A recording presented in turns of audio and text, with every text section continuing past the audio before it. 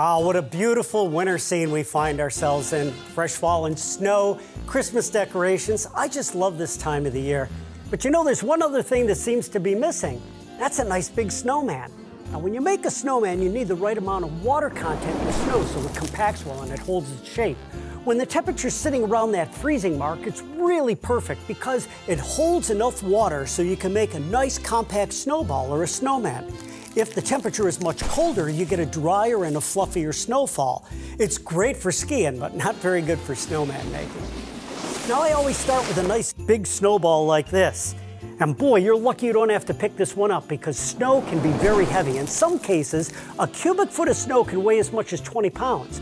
That means this snowball base here could weigh up to 100 pounds. Now, my middle snowball is usually not quite as big, but it's compacted tightly, and then a smaller third snowball. I like to use the 3-to-1 ratio here when I'm building a snowman.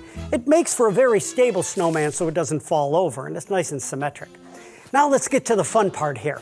Let's bring in some coal for its eyes, a carrot for its nose, and that corncob pipe, and a couple of twigs for its arms. What a classic-looking snowman. Whoa, what's that? That's the magic top hat. Look at it. Hello, Tom. Wow. Hey there, Mr. Snowman. That's the magic of Christmas. From all of us here at the Weather Channel, we wish you a magical holiday season.